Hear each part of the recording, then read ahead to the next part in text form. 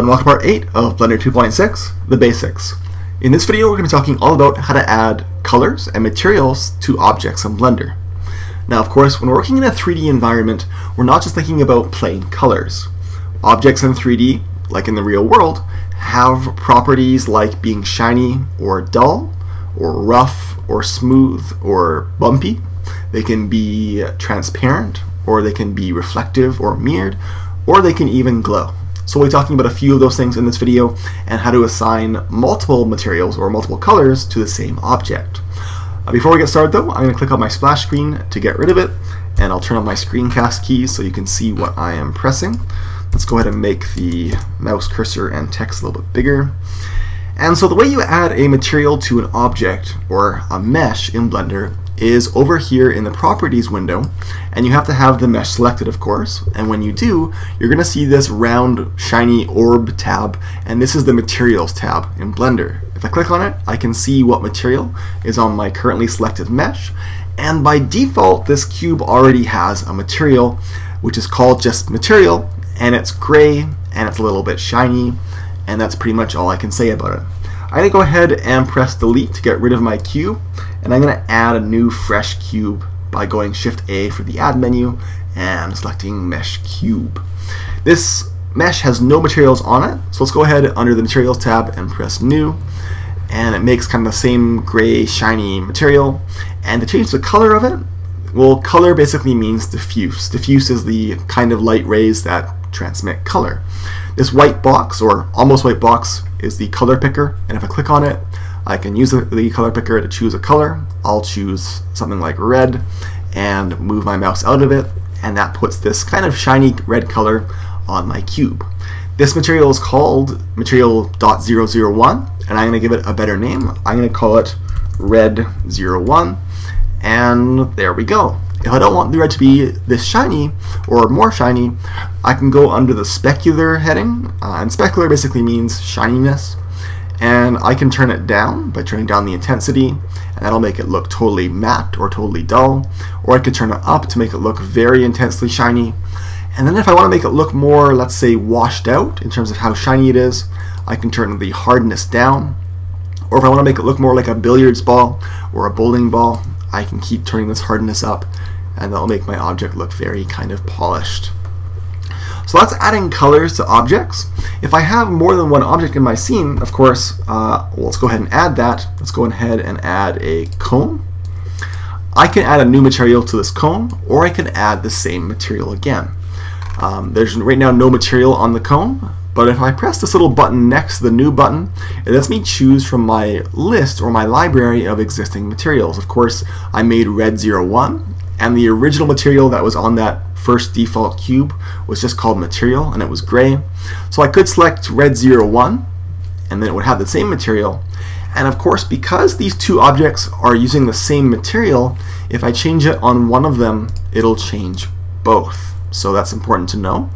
A neat little thing that most beginners don't know is that there's a number that'll tell you how many objects are using the material, and that number is right next to the material name. This number 2 shows me that I have 2 objects using the same material. If I want to add a different material to one of the objects, I can click on the X, which doesn't delete the material, it just removes it from the current object, and then I can press new, and I can give it a, I'm not sure why that preview is still showing green. That's interesting. There we go. It was just a little bug. Let's go ahead and make this material kind of an orange material, or orange color, and let's make it totally not shiny. And to make it glow a little bit or make it a little bit brighter, I can turn up the intensity all the way. I can also turn up this emit value. Emit kind of means glow, although this glow by default does not affect other objects, so it won't light other objects with kind of an orange light. That will be for a future video, but this will, as you can see, if I turn it up, the orange pretty much becomes entirely orange. If I want it to be just this orange color without any shading whatsoever, I can click on this shadeless text box, and that's if I want to like have something that looks not 3D in my 3D environment, but I'm not gonna choose that. Adding multiple colors to the same object is also very easy. I'm going to go ahead and delete this cone. and we'll stick with just this cube, the way you can add multiple materials to the same object is by applying a material specifically to a group or a single face on your object. So for this we need to go into edit mode, so I'll press tab and I'll go into face select mode. Now let's look at the top of this properties window under the materials tab. You'll see that we have one material on this object. We have red 1, which is now green. Let's go ahead and turn it back to red actually. We have this one material called red 1, which is red, on the cube. If I need or want more materials on this mesh, I have to make more slots in this sort of section, and these slots can hold more materials. To make a new slot, I'm going to press the plus button, and that makes an empty slot, and I can add a material that already exists to this slot, or I can make a new material. I could choose material.001, which I forgot to name, but let's go ahead and add a new material, and I'll name it green 01, and I'll make it green, go figure, and I'll turn down the specularness so it's totally dull. Now to apply this material to a face or faces on the cube, I need to select the faces that I want to have it on, and then select the material from the list. You'll notice that when I select a face, it selects the material that's on that face. So if I want to make this face green, I have to click on the material and then press assign, and that will make that face green. Back in object mode, you can see that only that face is green. Let's go ahead and go back into edit mode, and let's make another slot, and let's make a new material in that slot, and I'm going to make this color yellow and totally dull, and maybe we'll make this one a little bit glowy, so I'll type in 0.5, and let's go ahead and name it yellow 01, and we'll select the top face, and we'll press or click on the material itself and press assign.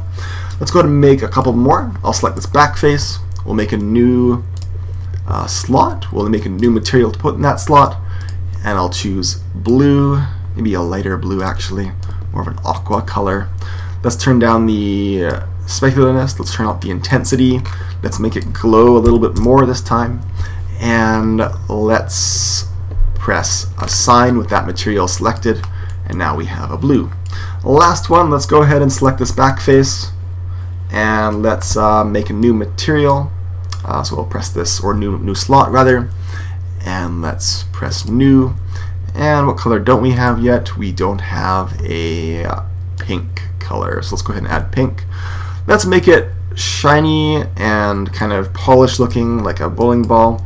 Let's turn up the emit value a little bit, and I think I'll leave it at that, and let's press assign with that material selected, or in the list selected, and I'll go back into object mode, and that's how you add multiple materials to the same object. It's important to note that when you have multiple objects and you're using, let's go ahead and add a cone again, if you're using the same material on multiple objects, let's go ahead and select this red 01 color. You're going to see a number next to it, and this number will tell you how many objects or how many users are using this material. If I have a material that's the same as on another object, of course, and I change it to something else, it'll change on the original too.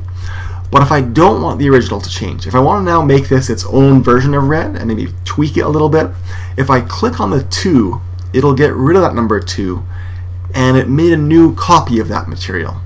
So I can name this now red 2, and I can change it, and I'll make it, let's say, a little bit darker and a little bit more orangey, and it's now different than the original red. And so now on my list I have a red 1 and a red 2. So that's adding materials and colors in Blender. You can explore this kind of the properties of materials even more. You'll find mirroring and transparency, and I'll leave it up to you to play with those values. So thanks for watching, and I'll see you next time.